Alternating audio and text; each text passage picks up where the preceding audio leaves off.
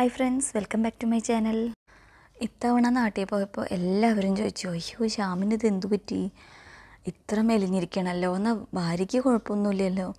എല്ലാവരും എന്നിട്ട് ഒന്നാമത് ഞങ്ങൾ പ്ലാൻ ചെയ്തിരുന്നു എന്തെങ്കിലും ഒരു ചെറിയ രീതിയിൽ കുറയ്ക്കാൻ പറ്റിയിരുന്നെങ്കിൽ, അല്ലെങ്കിൽ നാട്ടിൽ പോകുമ്പോൾ എല്ലാവരും ചോദിക്കും അയ്യോ തടിച്ചല്ലോ. അപ്പോൾ തടിയിലുള്ള ആൾക്കാർക്ക് അത് കേൾക്കുമ്പോൾ ഒരു വിഷമല്ലേ.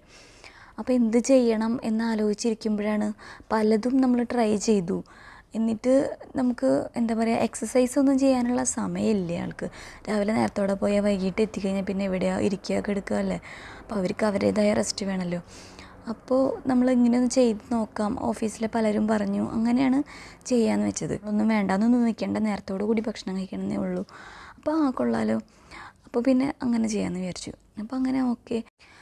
ഇവിടുത്തെ ഫ്രണ്ട്സ് തന്നെ കണ്ടപ്പോൾ എല്ലാവരും പറഞ്ഞു, അയ്യോ ഇപ്പോൾ തന്നെ നല്ലോണം കുറഞ്ഞല്ലോ, ഇനി കുറയ്ക്കൊന്നും വേണ്ട കേട്ടോ, എല്ലാം ബ്രേക്ക് ചെയ്തേക്ക് അങ്ങനെയൊക്കെ. അപ്പോഴും എന്താ പറയുക, കേൾക്കുമ്പോൾ കുറഞ്ഞു എന്ന് കേൾക്കുമ്പോഴത്തെ ആ ഒരു സന്തോഷം കൊണ്ട് ഇങ്ങനെ കണ്ടിന്യൂ ചെയ്തു. എന്നിട്ട് നാട്ടിൽ പോണേക്കാൾ തൊട്ട് മുന്നേ പിന്നെ എല്ലാം നിർത്തിയിട്ടോ. കാര്യം നാട്ടിൽ പോയി കഴിഞ്ഞാൽ ഇനി ഈ പറഞ്ഞ പോലെ രാത്രിയൊക്കെ അല്ലേ ബുദ്ധിമുട്ടല്ലേ നമ്മൾ ഇവിടുത്തെ ഒരു രീതിക്ക് ഫോളോ ചെയ്യാൻ.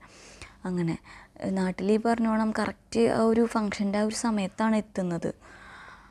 എന്ന് വെച്ചാൽ ഗ്യാപ്പില്ല, കറക്റ്റ് ആ ഒരു ടൈം. എന്ന് വെച്ചാൽ മോളുടെ ക്ലാസ് അപ്പോൾ നേരത്തോടെ കൂടി പോകാനൊന്നും പറ്റിയില്ല. അപ്പോൾ അങ്ങനെ അവിടെ എത്തുമ്പോഴേക്കും എല്ലാവരും ആളെയാണ് നോക്കണേ. എന്നാൽ മോളുണ്ട്, മോളെന്നല്ല, അയ്യോ ശ്യാമിന് ഇത് എന്ത് പറ്റി, വല്ല അസുഖമാണോ, അല്ലെങ്കിൽ അങ്ങനെയാണല്ലോ. ഭയങ്കരമായി ക്ഷീണിച്ച് കഴിഞ്ഞാൽ നല്ലോണം ഇത്തിരി ശരീരമുള്ള ആൾക്കാർ കുറച്ചൊന്ന് എങ്ങനെയാണ് കുറഞ്ഞത് എന്നല്ല, അയ്യോ എന്ത് പറ്റി ആകെ വിഷമോ അങ്ങനെയൊക്കെ പ്രായമുള്ളവർ. അപ്പോൾ നമ്മൾ ഇങ്ങനെ ഒന്നുമില്ല, കുറച്ചൊന്ന് ഡയറ്റ് ചെയ്തേ ഉള്ളൂ അങ്ങനെ പറഞ്ഞു.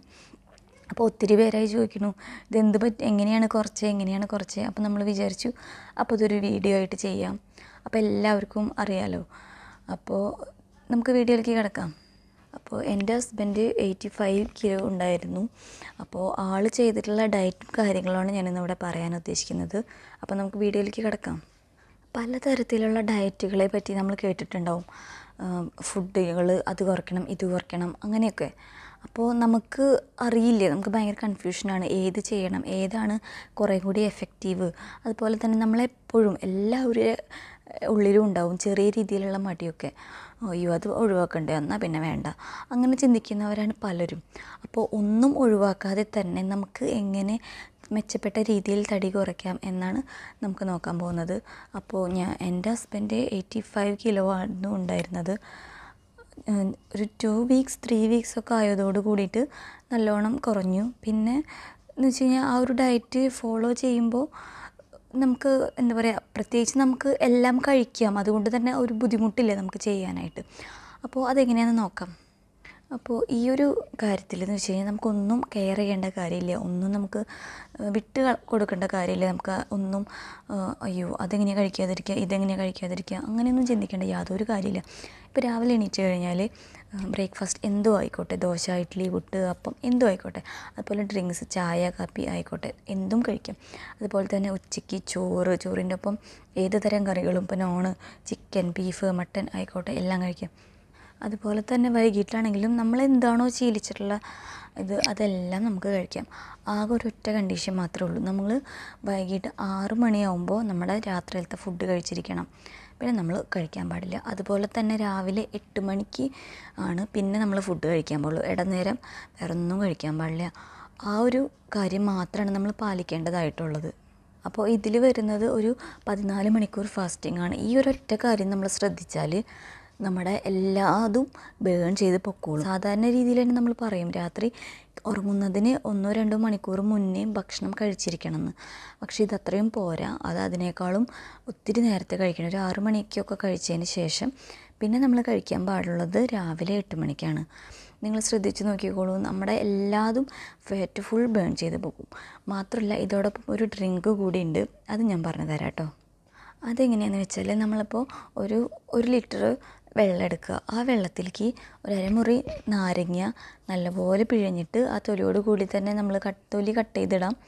പിഴിഞ്ഞതിന് ശേഷം പിന്നെ കുറച്ച് ഇഞ്ചി ചതച്ചത്, കുറച്ച് പുതിന, പിന്നെ ഒരു പച്ചമുളക്, നടുകീറിയത് ഇടുക. എന്നിട്ട് അത് ആ ബോട്ടിൽ ഫില്ല് ചെയ്ത് വെക്കുക. എന്നിട്ട് നമ്മളത് എപ്പോഴും കുടിച്ചുകൊണ്ടിരിക്കുക വൈകുന്നേരം വരെ. ഇപ്പം നേരത്തോടെ ആ വെള്ളം തീരുവാണെങ്കിൽ അപ്പം അതിൽ ആ സാധനങ്ങളൊക്കെ അതിൽ തന്നെ കിടക്കുമല്ലോ.